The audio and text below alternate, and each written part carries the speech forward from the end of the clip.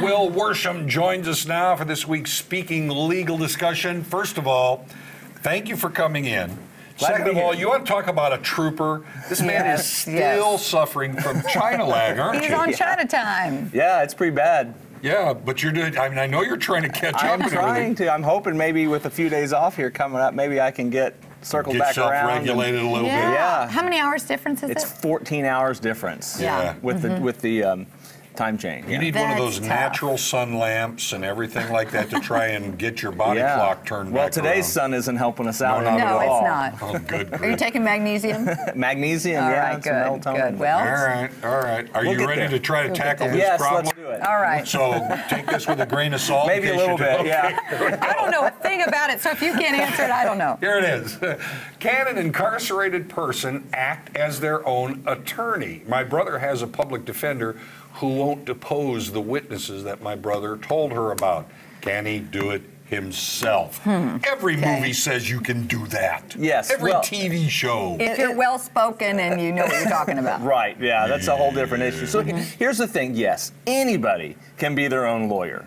You don't have to have a lawyer. You can do it yourself. You have the absolute right to do that. What's the saying about that you hear judges say?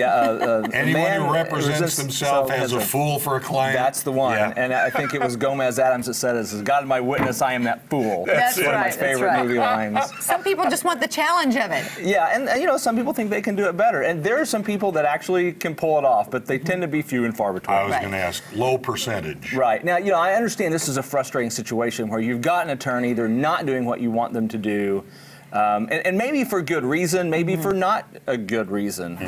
You know, deposing witnesses, I don't know, it seems like something that if there was any point to it, you would go ahead and do that. Yeah. It's not, it can be a little bit time consuming, but it's not really expensive.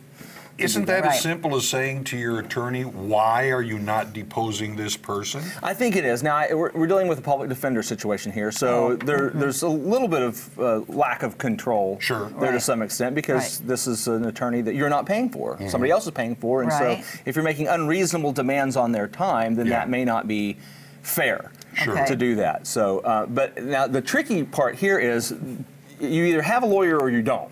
So if you have a lawyer, if you have a public defender, then you have to act through that lawyer. You can't just independently decide you're going to depose a witness, and it's going to be incredibly complicated to do that if you are, in fact, incarcerated. Yes, this is a problem. So it could be done, but it would be difficult. But they would really need to get rid of that lawyer and then just act what's called pro se, which means without a lawyer. I've often heard some people will represent themselves, but they will have an attorney next to them for what, advice? Well, there are certain situations where if a defendant in particular insists on representing themselves, I have seen cases where a judge will appoint a lawyer kind of as standby. Yeah.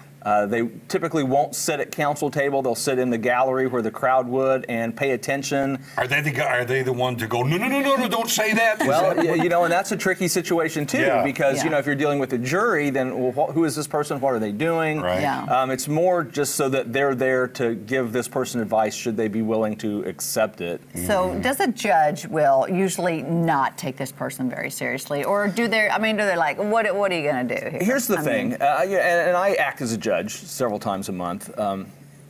You are the referee to some extent. Your job is to enforce the rules. Your job is to make sure that the playing field is level. And so a lot of times I explain to folks that come in my court and they say they want to represent themselves at trial. I say, you have every right to do that, but you need to understand something. I can't help you. I'm the judge. Right. And there are rules that we have to play by, and the other side is an experienced, educated lawyer that knows the rules. And I find that oftentimes, since you don't know the rules, you're going to be frustrated because you want me to hear some evidence, and without knowing what the rules are, you're not going to be able to get that evidence in, you're not going to be able to tell your side of the story, and you're going to be frustrated, and I simply do not want that to happen to you. Therefore, I highly recommend you hire an attorney. So just because you may be a well-read, very educated person, very smart, that doesn't mean you know the procedures, the rules of a courtroom. Right. Correct, and it's very difficult to learn all those on the fly. There's big books. So you don't recommend it necessarily? I don't, but you can. You certainly can. Okay, all right. That's pretty simple. Hey, good to see you. Get Thanks. some rest. I'll do my best. Yes, really. You need to get some sleep. You operate really well, though, without all that. Put on some nice tunes, relax. Okay. I have a meeting tonight, so Okay. we'll see. Or if you went back to China, would it reset? And That you'd be sounds all like a right? great idea. Oh, yeah, there it is. All right. If you have a legal question for Will, you can email him at wworsham@color10.com. And as you see, he'll answer your question on the show. Tired or not? Thanks again. There you go. We'll be right back.